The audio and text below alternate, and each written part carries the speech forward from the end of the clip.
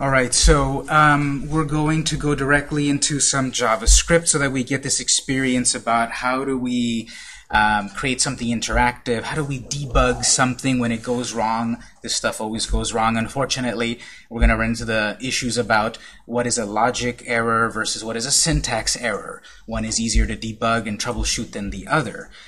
So we'll look at possibly both kinds of errors, and we'll see what happens. So the way the class works is, remember, we're going to use, we can use any kind of code editing software, but what's the one I recommended last time? Notepad++. Yes, so what I'm going to do is I'm going to plug in my flash drive. If you haven't plugged in your flash drive, you should do so when the class starts. And if you didn't bring a flash drive, you'll be able to save your stuff to the desktop, but you will need to take the work with you before you leave. All of the computers on campus, or I think most of the computers on campus, have a software called Deep Freeze, which is that when you restart a computer, it actually resets to our factory settings. So if you didn't save your work on your own flash drive, or you didn't email it to yourself, it will be gone. So if you left something here on the desktop last time, it's gone. Whenever these computers are restarted, it resets. So just make sure you've got your stuff being saved on a flash drive, or you put it on your Google Drive or your Dropbox, or you email it to yourself at the end of the day. So we're going to use Notepad++. Go ahead and go to your Start menu and search for Notepad++ and launch it. You want to use Notepad++, not Notepad. Plain old Notepad doesn't work for us very well. It's a very simple it's a very simple text editor. We want a more civilized code editor like Notepad++. Or Brackets, Sublime, Atom. There's a ton of code editors out there. I believe I might have forgotten last week to mention, if you're going home and then you're going to do this on a Mac, there's no Notepad++ on a Mac, but there's a bunch of other great alternatives like Brackets, Microsoft Visual Code, Sublime, Text Wrangler, etc., Dreamweaver, etc. If you need specific help with that on your Mac, of course, you're always free to email me or bring your Mac and ask in class, and I'll help you out. So go ahead and launch Notepad++. If you get any pop-ups about updates, just cancel these. You're going to get all of these as soon as the app starts up because, you know, with our deep freeze, things are locked. And if there's updates, if you do your update, it will reset. It'll go away once you restart the computer, so that's just something we need to get used to. Cancel it if it asks for any updates. We'll go up to the File menu, New. We have a brand new blank document, and we'll go to File, Save As. And I'm going to save this to my flash drive. So you save it to your flash drive or the desktop or wherever you're going to keep it. And our file name will be todaysdate.html. Make sure you change the Save As type. I noticed for a few people last time it didn't quite seem to work. You might have forgotten to change it right here. We're not saving this as normal text. We're saving this as HTML. So file name todaysdate.html 0206 and .html, and then make sure your Save As type is HTML. As I said in the beginning, things are going to be at a more sedate pace, and then as time goes on, we'll get a little faster. So if you've got experience in all of this, you just need to hang back a bit, and we'll get eventually to the more advanced stuff. So save this file .html, Save As type HTML.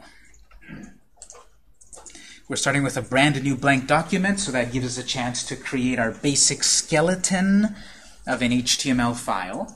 Once we've created that skeleton, then we'll save it as a sort of a template so that we don't have to start all over every time. So our skeleton template is angle bracket doc type space HTML, HTML pairs, head pairs, body pairs,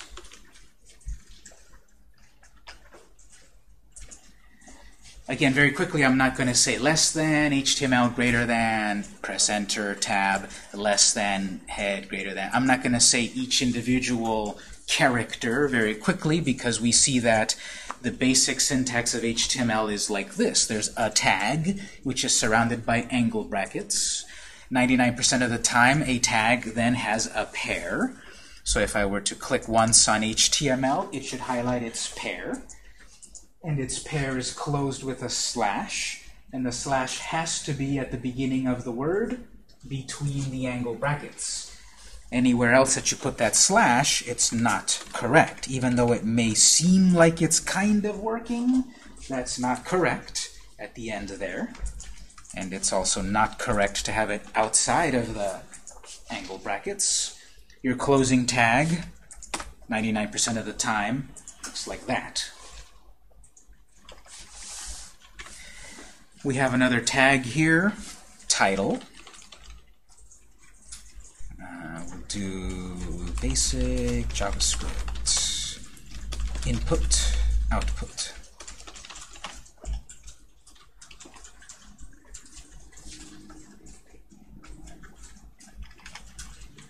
Inside of the main body, heading 1, to make a big old title that will appear on screen, we'll call this simple name retrieval system. Yes? Don't you need a closed title? Very good point. Yes, forgot to do that. Thank you. Yes, good point. 99% of the time we need the closing tags. I was about to forget it.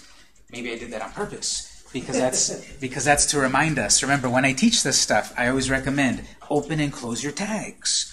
I was about to forget it. I honestly was. But I'll say that I did it on purpose so that we can remember to close our tags.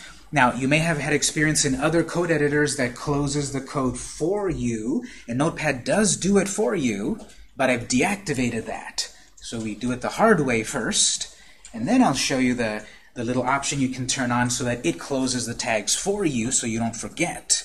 But in the beginning, I think it's more important to do it the long way, the harder way, so that you get the basics, and then you can use the shortcuts. Here's a tag that we didn't use last time that is important to use for a fully compliant document. We need to set our character set. We need to say what language, what character entities, what alphabets can we use in this project. If we were to view this in the browser, it would work fine, but it's not quite defined to show which characters we can use. Meaning, are we only typing in English letters or Spanish letters, Japanese letters, Hebrew letters? So we're going to define that we want to activate the variety of characters that are available to us. This is known as a meta tag. It's back up inside of head, one line after the head. Technically, what we're about to write here doesn't matter the order, but it has to be inside of head. We have a tag called meta, M-E-T-A, which does not have a pair. This is the one that doesn't have a pair. But as we saw last time with image, when I didn't have the pair, what else did I have instead? An attribute. So we're going to need an attribute inside this meta tag. CHRSET equals quote, end quote. Here's where we can write our first note. Meta tag that defines our character set. So which alphabets can we use? Which alphabets can we use in this project? It would be assumed, you know, Western alphabets, you know, English and such. But if we wanted to use other languages, like in Spanish, there's some letters with accent marks on them. If we wanted to use, you know, Gaelic, the Gaelic alphabet, it has various characters as well. Japanese characters, Hebrew characters. We should define which are valid characters to use in our project. So we're going to use in the quotes, UTF-8. Short answer is that that's the one that lets us use all the alphabets. We could say only let us use the alphabets or the characters in Spanish if this was going to be a project only focused in Spanish. I want to have the ability to use all the characters, so we're using UTF-8. At the moment, I forget what it stands for, but it's basically all the characters. So we want this as part of our basic skeleton. We'll also add, I recommend at the end of the document, to add a little bit of a comment block where it's useful to have the name of the developer, the project name. You did not finish comment over there, or it's scroll? Oh, it's okay. Name, project date, and description. You should put that at the end of the body? That's right. It's in the body. It's before body ends. Since it's valid HTML, it could go anywhere before HTML ends. So sometimes I see people write it between body and HTML. But we would write it there, not after /HTML or before. So right here you can just fill out whatever you want here. Project name. Let's call this template. Date. Today's date. Description. Our starting point template. Now we did call it up on the title on the H1 something else besides template. That's okay. It's sort of a chicken or the egg. Should we write this sort of comment first and create a template first, or should we start the project? Doesn't matter. But just to confirm that this is working at the moment, remember our process. We write the code, we save the code, we run the code.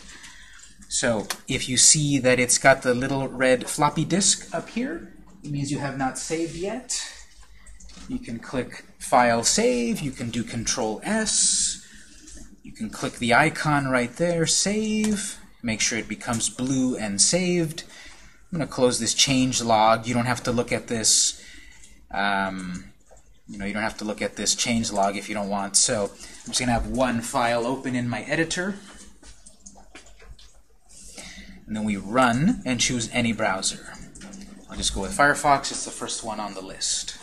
So go ahead and write what I wrote, save it, run it, launch it in Firefox, and see what it looks like. It shouldn't give you any errors. It should behave how we expect.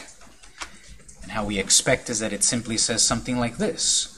So if your comment also appears, let's pause right there and fix that. Your comment should not appear because it's a comment.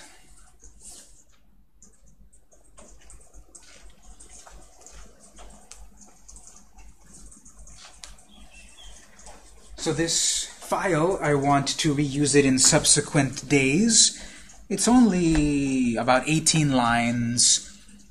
And as you get practice with this, you'll be able to create this quickly. But let's say when we come back on Thursday and we maybe start a brand new document again, I don't maybe want to type it all again, so I want to use this as a template starting point. So let's do this. Once you've saved it, then we can go to Save a Copy As.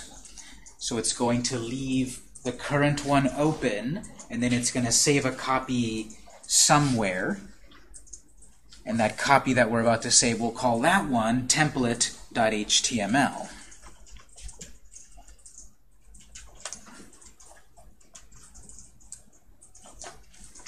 So file, save a copy as. In my flash drive, I'll call this template.html.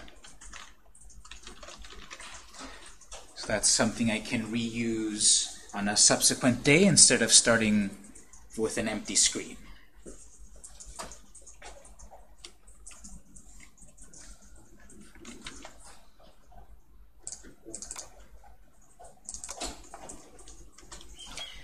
So on my flash drive, I've got the work from Thursday. I got the file I just created right now, and I've got the template file that I did save a copy as. Right. Where did you save last time that you did? In the network folder. You don't have access to the network folder, only the instructors can save into that folder. Can you send us a copy?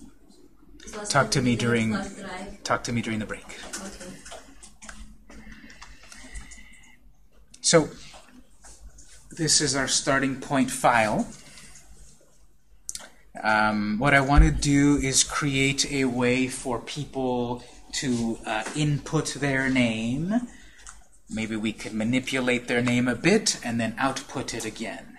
So some simple ideas in input and output.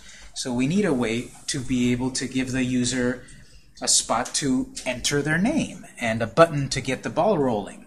Since this is interactive, we need a way for the user to interact. We're going to need to create a button. We're going to need to create input boxes. They press the button, stuff happens, something happens on screen, JavaScript. But before that part, we're going to write some more HTML, because the HTML is the basic structure of the project, the content. So I'm going to give myself some new space up here, line 11. We're going to create a form, not a forum, but a form. We can write here HTML tag form used for user input, for capturing user input.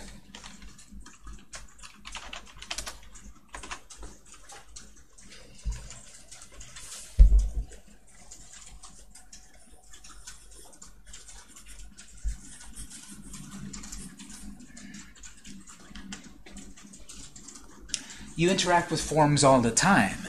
The most popular website in the world is Google, and it's just a big old form. There's a little box for you to type what you're searching for. You click search, you get a result. It's a form. Its basic syntax is the form tag, ending of the form tag. And there's other attributes and other embellishments we can add to it as we get more complex. But at the very basic, what we've got here is some sort of form that will accept user input. So we need some boxes. Inside of the form block, inside of the form tag, let's create an input tag, which does not have a pair, but it has attributes. It has an attribute of type. Basically, what is the type of data that we are collecting? And I want to say text.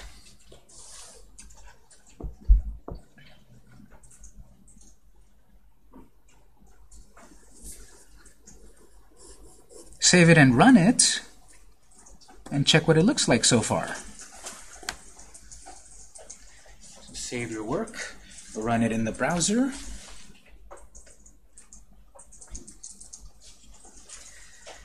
If you typed it correctly, let's see what we get.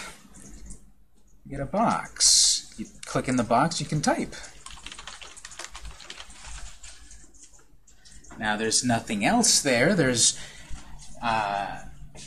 There's no way for the user then to say like send or submit or go or something. That's coming next. Also, from a sort of a design point of view, I'm not telling the user what's this box for.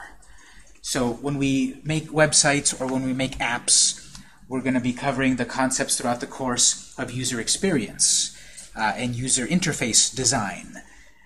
When you use an app, think of the apps you use on a regular basis, maybe Facebook or Twitter or your banking app or your phone app or WhatsApp or whatever.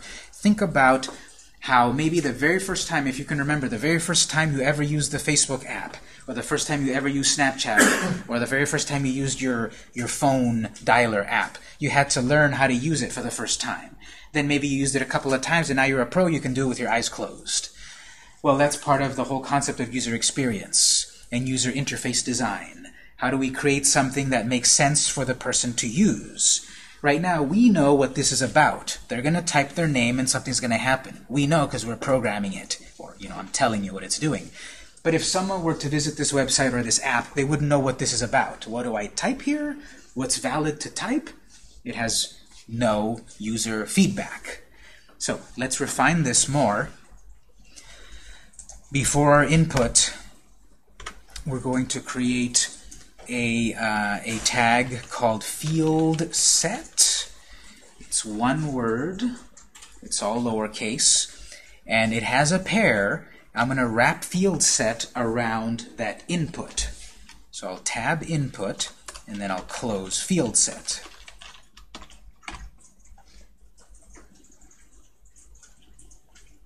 Field set is used to wrap content around. Visually, for the user, conceptually, it wraps content. And it also requires something called legend, which has a pair.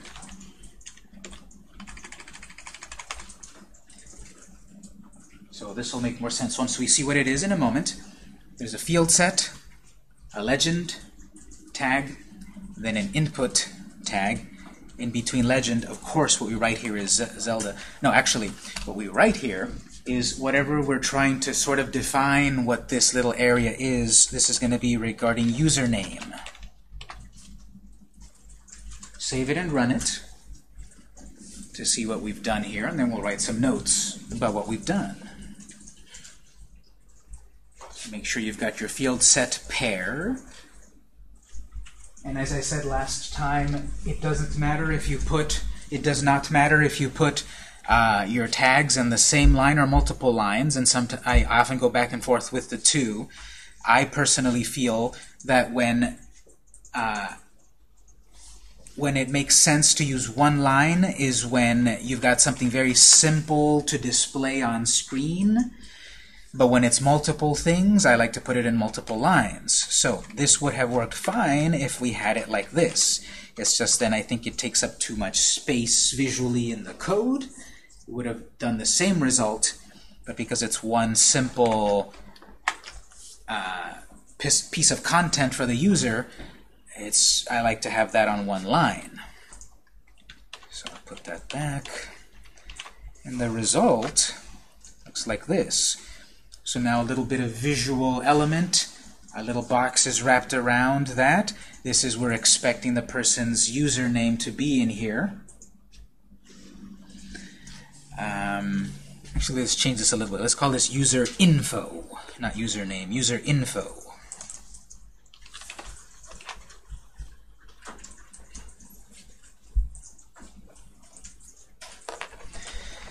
Writing the notes, we could say,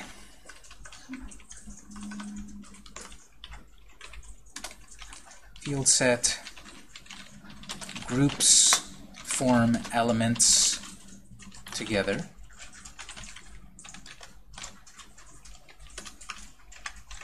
Visually and conceptually. This is again related to user experience. You've probably filled out forms, let's say job applications in real life, and probably also digitally. And when you're filling out one of these forms, hopefully it's divided up into a bunch of sections where it asks for your home address, and another section your contact information, phone number and such, and another section about your references. So visually it's divided up. This is part of the purpose of that, a field set. Then legend displays to the user the meaning of the content, of the elements, form elements.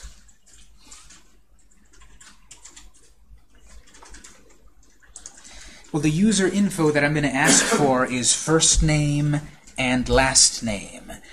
That was also something that was not evident a moment ago. Do I type my full name here? Do I only type my last name, first name? I don't know. Do I type, V Campos? Again, we haven't quite told the user what are you supposed to type in this box, and I want to ask for a first name and a last name, and I want them in separate input boxes. So at the end of the line, for that input box, we'll add a break, and we'll create another input field of type text as well.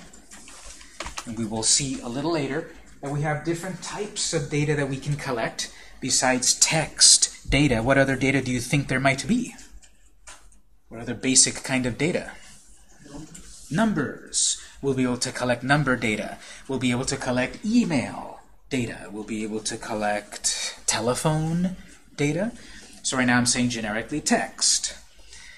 So if we check out the results at this point, we've got 2 input boxes. The person still doesn't really know that I want their first name here and their last name there. So you see this is, it's not only important to know the tags, the code, it's important to know how to use them, why to use them. It's important to think of the person on the other side of the screen.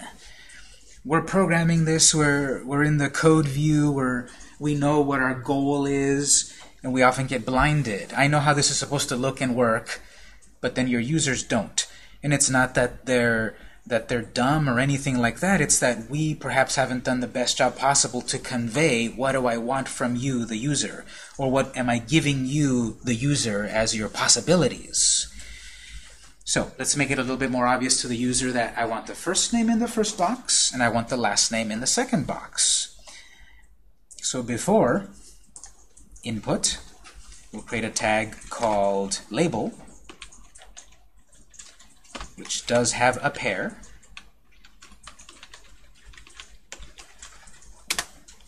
Got a space in between both of those.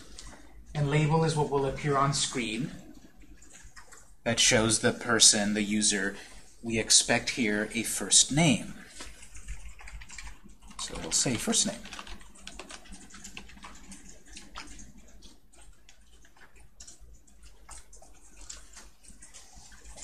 So we've got a tag for a task.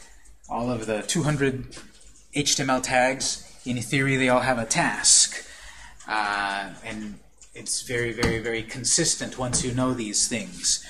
But the purpose of the label tag is used in a form as a way to tell the person, here's what you should be typing in this box. So we can write a note, continuing notes label, used to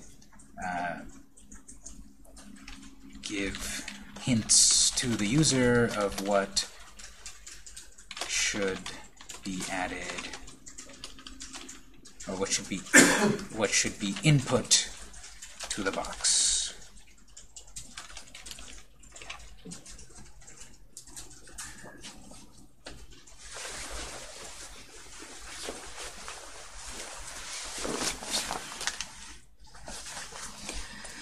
Well, you probably see what we're about to do with the next input box. We need to create another label, and we need to ask last name should be typed into that. So here's where we can do a few shortcuts. Yes, we're going to need another label, so we can type it in. Here's a shortcut. Very advanced technique. It's called copy and paste. And then you change it, of course.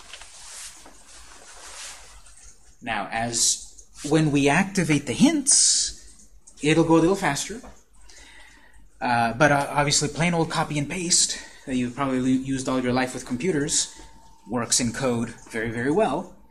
The catch is you need to make sure your code is working properly first before copying and pasting it, or else you're going to copy and paste an error over and over. I see that all the time. People misspell label. B-L-E instead of B-E-L. So I need a label for my first input and a label for my second input, and then simply the result of that on screen is that then it says first name, last name. And now it kind of makes sense that I'm supposed to type my first name here, my last name there.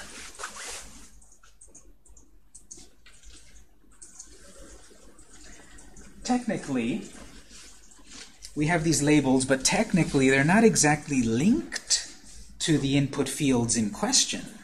Technically, the web browser doesn't know that this label is linked to this input field. Simply because it's on the same line doesn't mean anything.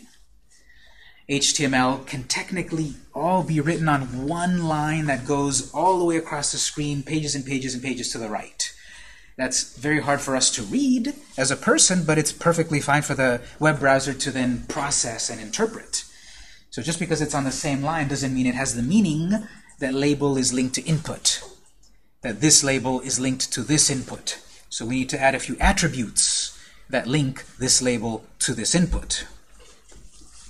We're going to add the label to the first label, an attribute for, F-O-R. This label will be used for this input field if they share the same value, the same name. We'll call this in first name. This attribute is an example of one that we're inventing. There's no such thing as in first name anywhere in the HTML specification. We're inventing it. We're labeling it how we want, in first name. Therefore, since we're labeling it how we want, we could name it as in first name. We could label it as in first name. We could label it as in first name. We could label it as IFN. Anything we want. But as a beginner, I would recommend to be verbose, to be obvious, to be wordy about it until you get a good grasp of shortcuts and such. So the reason I named it like this, in is the prefix that I would like to use for anything related to an input field. If we were dealing with some other element, like we'll talk about later, a div, I would start it off with div and then the rest. If I were attaching an attribute to the whole form, I might call it FORM or, FM, something. But I'm dealing with input elements, specifically one asking for a first name. And I do these capital letters in between the words for readability, because that's a little harder to read there than this, because it all runs together like one word. With these capital letters, it's a little easier to read. The downside is that you have to be consistent, because if I call the label in first name with these capitals, and I don't name it exactly like this in the input field, it won't quite work. Cases do matter. Uppercase, lowercase does matter. So the way we fully attach this label is going to be used for an element named in first name. This input will be named, will have a name of in first name, spelled exactly the same.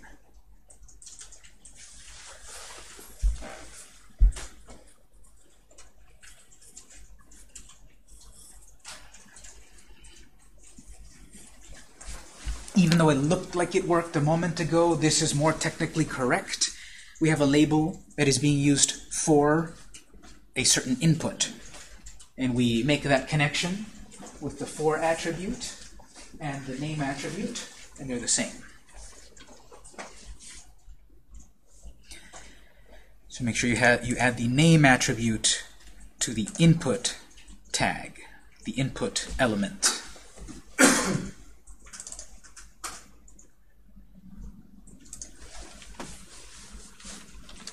Use for and name attributes to link them.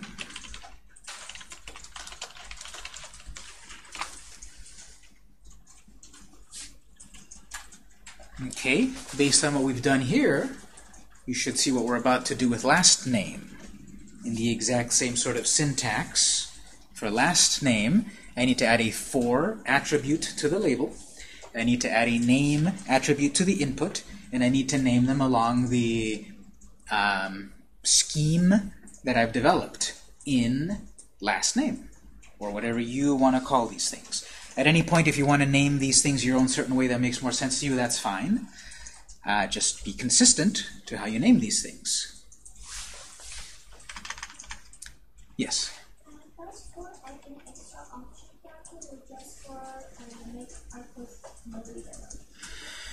These attributes are more technically correct so that this element is linked with another element, And this is even more important when we deal with more things like JavaScript, where we need to read what is in that field to process it. So it's more for internal purposes, not for the user. They're not going to ever really see this. It's for us, for internal purposes, so that it fully, properly works. Same thing here, for in last name. And then I need a name to that input. This is where I do a copy and paste, in last name.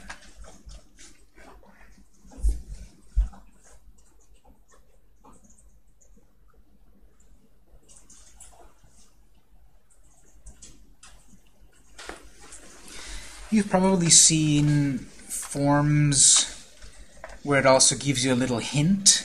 Okay, it shows first name, last name, but oftentimes we also see forms that have a little hint inside the box, some sort of placeholder text that kind of tells you this is what I expect. Because even if we had, okay, first name, last name, or we had something else like an email or a username or something, a person might not quite know exactly the way to type it. So we can put in some placeholder text that is there to further guide people what we expect in a box. That's another attribute. We have an attribute called placeholder. So in the input tag, we've got the type attribute. We're accepting text data. The name is this, which is linked to the label. One more attribute, or another attribute, placeholder. And in quotes, I write whatever I want here that guides people what they should be typing in there. So it can be uppercase, lowercase, it can have spaces, you know, whatever makes sense. But a placeholder attribute, its purpose is to put placeholder text in that box to guide people what they should type. And the result is something appears there, and it automatically disappears once I start typing. In the old days, programming something like that was pretty complex. We're using the latest version of HTML and CSS and JavaScript, and so we've got this newer attribute, newer within the last 10 years, this newer attribute that allows us to do something that was kind of hard to do in the old days. So do the same thing for last name. Add a placeholder and put whatever you'd like as a placeholder for the last name.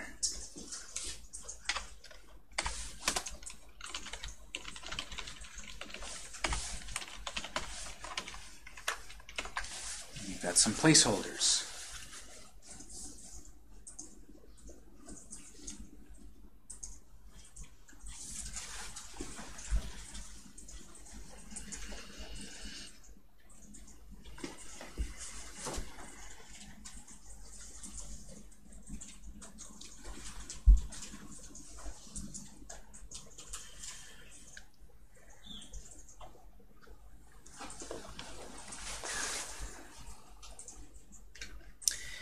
Okay, let's say we're also going to ask for, okay, first name, last name.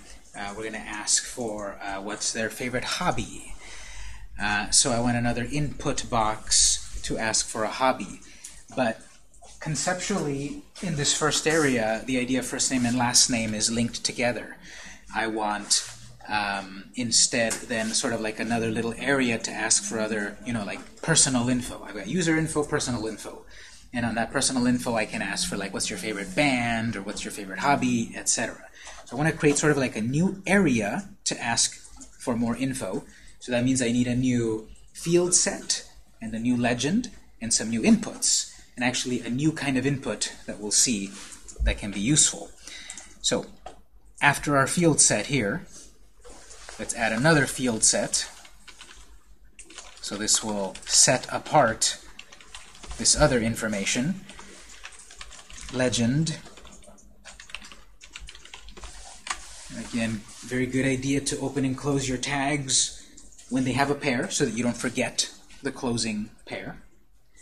And then we'll say personal info.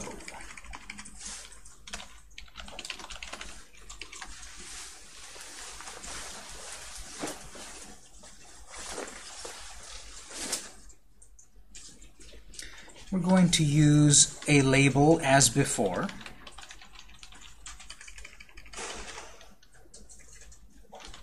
We'll say hobbies, implying more than one. And if it's not obvious, we'll let them know you can write more than one. So that means instead of having one box for them to type into, we're going to have multiple lines for them to type into. After the end of label, break the line, and here's a new tag, text area.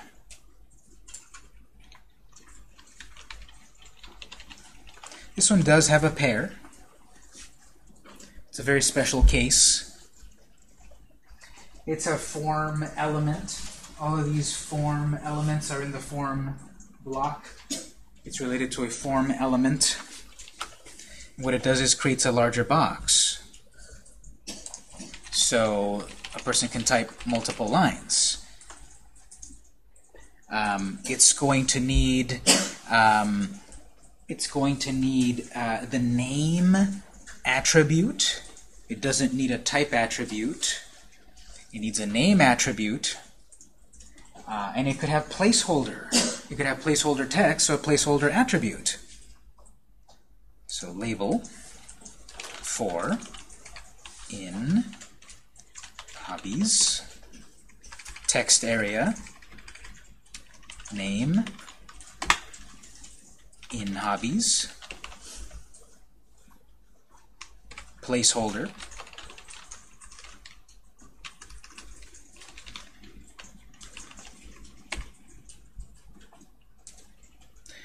you may have noticed that the type attribute is red, the name attribute is red, placeholder attribute is not red. That's just a little bug in Notepad++, I think. So if it doesn't appear red, placeholder, it's fine. And remember, it's simply because it's red doesn't mean it's wrong. There's no correlation really between the colors of what's right and wrong regarding properly written code. It's just that it's different colors. So don't worry if placeholder did not turn a different color like the other attributes. So you can say, I don't know, skiing, whatever you want.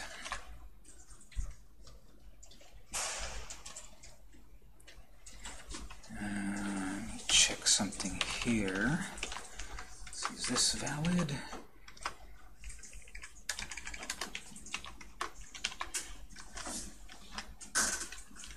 I think there's a way to make multiple lines, but I have to look that one up.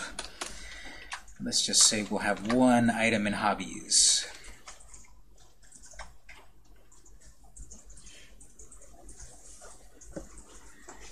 Okay, so its syntax is a little different. Its purpose is a little different, but I've got some input fields. We've got a pretty cool form set up so far. If your screen is maximized like that, however, the field set seems to go on way too far.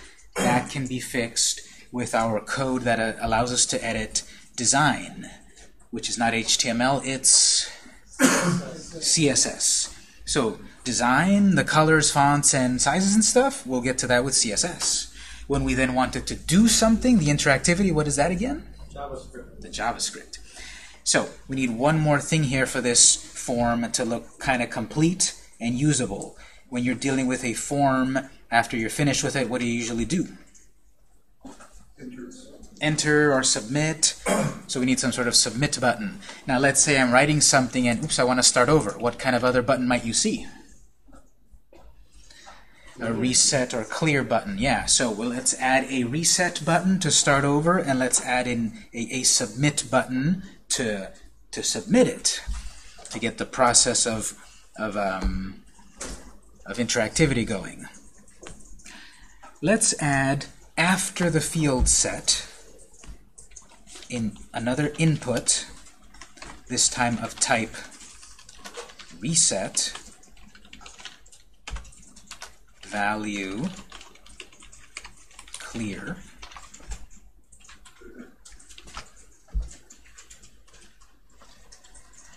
So because I'm out of the field sets, I'm out of the boxes.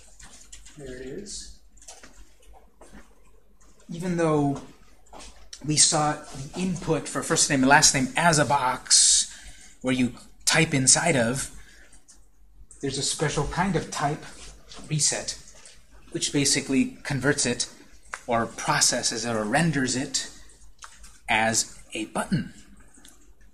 And this button currently on screen, if you run it, the button says clear. But if you wanted it to say something else, how do you think you do that? Change the value. Change value. Yeah, so if you wanted to say something else like reset, you change its value.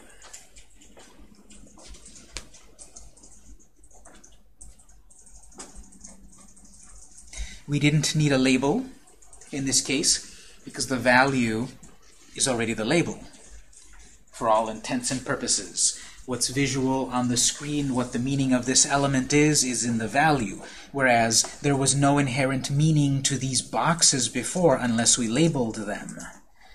This text area had no meaning unless we labeled it. Well, the input of type reset has already a meaning and a value. It's going to reset. Furthermore, with the value, it's explicitly spelled out. Same line, space, another input tag, but this time of type submit. And with a value, if we don't specify a value, it will automatically have submit query. Very, very sterile.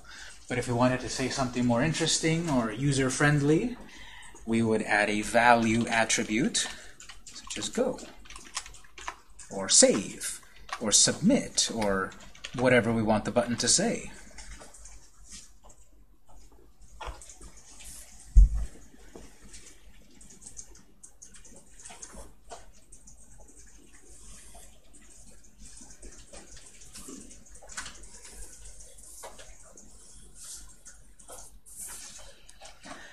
We'll do one more thing, then we'll take our first break.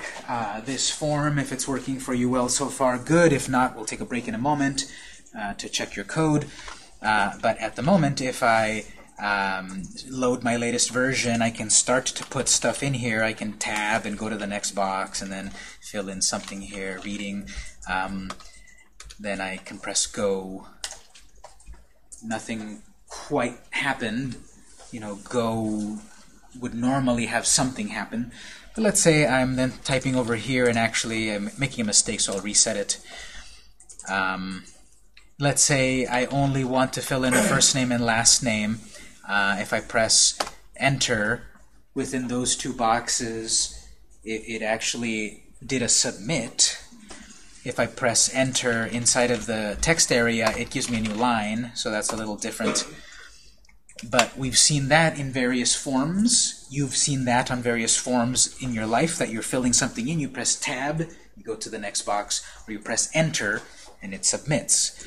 So we have that functionality. But I would want required that the person types in a first name and a last name, and it can be optional that they type in some hobbies.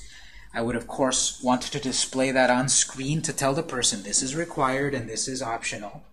But behind the scenes, I want to program it also that first name and last name are required, hobby is not. So again, in the old days, it required several lines of JavaScript to check, is the field empty? If it's empty, let them know it's empty, it's required, etc. Well, in the modern versions of the code that we learn, we have a very simple attribute that will activate that is something required or not. So wherever we want something to be required, we simply add the required attribute. And this one's kind of an interesting one. Let's go back to the first name, a new attribute. We have two ways to do it. We can do required equals required, or we could do required. Full stop. Both of those do the same thing. I think even required equals true is valid. So we have three ways to make something required. My vote is for the one where you have to type less, meaning you can make less mistakes. So if you simply add the required attribute, that's enough. Although then that sort of changes the syntax that we've always seen. Some attribute is equal to some value. Attribute equals value. Attribute equals value. Attribute equals value. And it's redundant, but it's more, syntactically what we're used to. This one kind of breaks the norm, but it works fine. So you can decide which of the two you like. And the point of that is that when I load up this latest version of the code, I simply try to go to Go. These will pop up automatically depending on the browser. One browser might highlight red, another browser might pop up a different way. It depends on the browser. Each one interprets the same basic code in a slightly different way. Each web browser believes its dialect of the code is the right way. Standards are great, but everyone can make a standard. And so here in Firefox, it looks like this. If I try to submit without filling in the required fields, they highlight red and they tell me, please fill out this field. If I wanted to say something else, if I wanted to say, don't forget this, well, that's going to require extra programming. But at the very least now, if I fill in something here and then skip the hobby, it won't give me the feedback of something is missing. If I fill in the hobby and I fill in the last name, but not the first name, it'll tell me the first name is missing.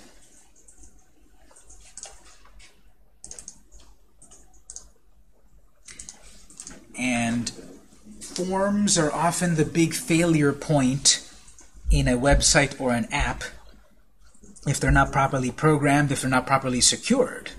Because even though I'm asking first name and last name, what if I type this? 1, 2, 3, 4, 5, and 6, 7, 8, 9, 0. It'll say, great. Didn't say anything about that's wrong. It just requires some input. Even though we said type of input is text, technically it can input numbers, treat them as text. So if we wanted for it to only accept actually alphanumeric, or not numeric, but only alpha letters, there is a way to program it to only accept letters and not numbers. And technically what I can do here is write, John space 1, 2, 3 space gibberish, and it'll say, great. It'll accept all of that. So we have to then further program what are valid characters, what are invalid characters, and that'll be for a little later. We've spent at this point a little bit of time, and we've got approximately 40 lines of code, counting comments.